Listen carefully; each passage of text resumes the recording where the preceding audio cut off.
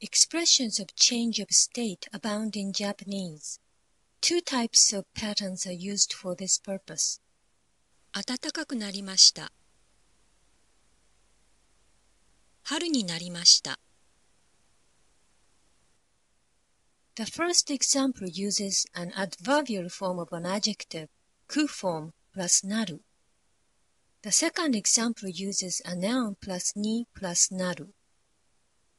Both observe the structure result plus naru become.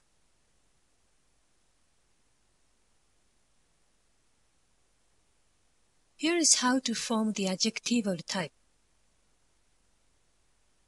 Pay attention to the end result. Turn the result to a ku form.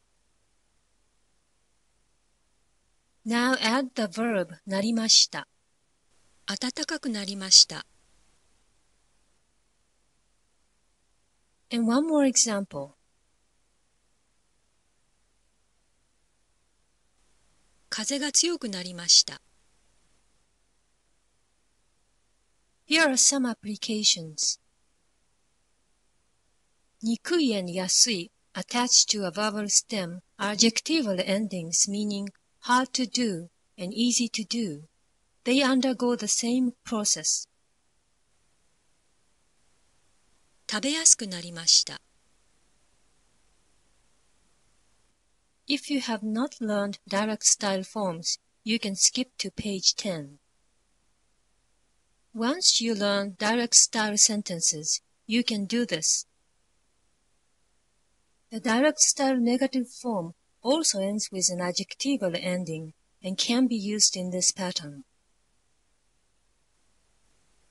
ホテルじゃなくなりました。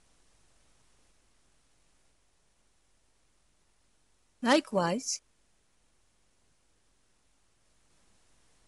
道がわからなくなりました。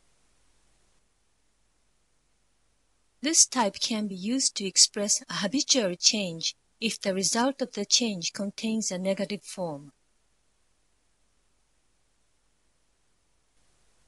肉を食べなくなりました。Here is how to form the nominal type. Pay attention to the end result and add ni. Now add the verb なりました。春になりました。And an application.